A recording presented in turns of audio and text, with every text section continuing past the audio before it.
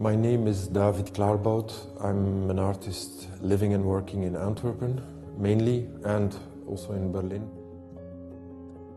I work in the realm of video installation since more than 20 years. Besides that, I'm also a passionate draftsman.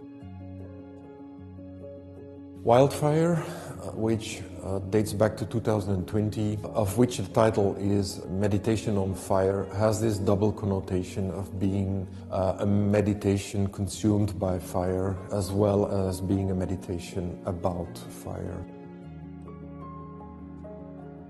And as with most of my works, there's always a sense of dichotomy between two states of matter that are not supposed to coexist, that contradict one another.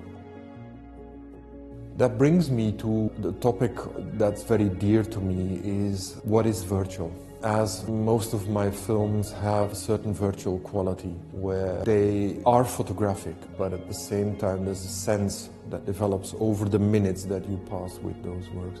They are rendered in CGI and that there's a certain artificiality to it. I'm never fast. I am really slow on all aspects.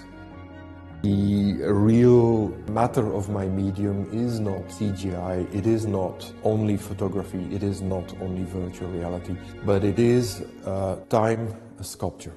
Time as this great good which is present so much in the capturing of film, video and time-based media.